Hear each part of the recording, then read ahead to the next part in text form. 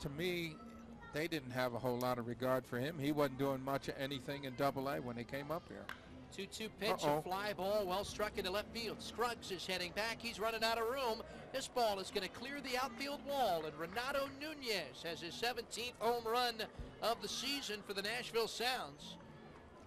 That was a breaking ball. He waited on and just put a good hack on and jumped off his bat. You knew when he got it, it was goner. Just did clear the wall, but you knew it was well struck.